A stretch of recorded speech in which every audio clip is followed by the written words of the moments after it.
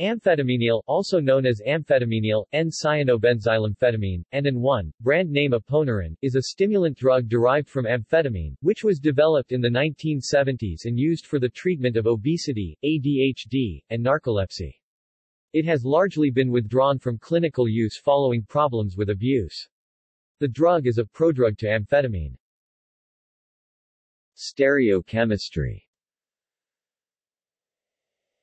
Amphetamine is a molecule with two stereogenic centers. Thus, four different stereoisomers exist: R-2, R-1 PHENYLPROPAN2-alamino, -2 phenylacetonitrile, CASNR, 478392-08-4